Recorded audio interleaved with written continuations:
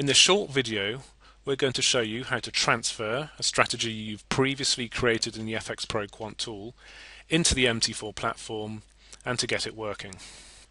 So next to our strategy we see a download button. We click on that, and depending what browser you're using, you should be prompted. So on here we click Save As, and let's download it to our desktop here.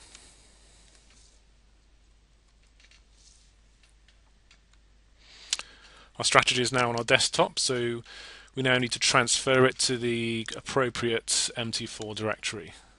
You normally find this on your C drive, Program Files.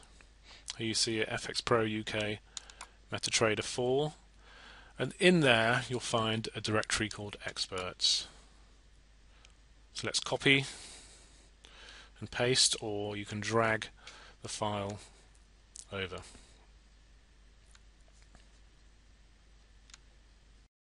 Now we need to open our MT4 platform,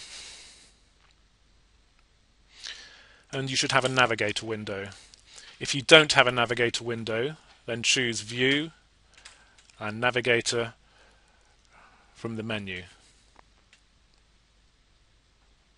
In Experts we will then see our MACD strategy. On the first instance, also check that Expert Advisors are enabled, so go to Tools, Options, and on the Expert Advisors tab ensure that Enable Expert Advisors is clicked, and for a demo account also ensure that Allow Live Trading is clicked. Now to get this working on a currency pair, we can drag and drop onto the chart. We get some options here which should all be ticked, so Enable Alerts, Allow Live Trading, and these two as well. Click OK.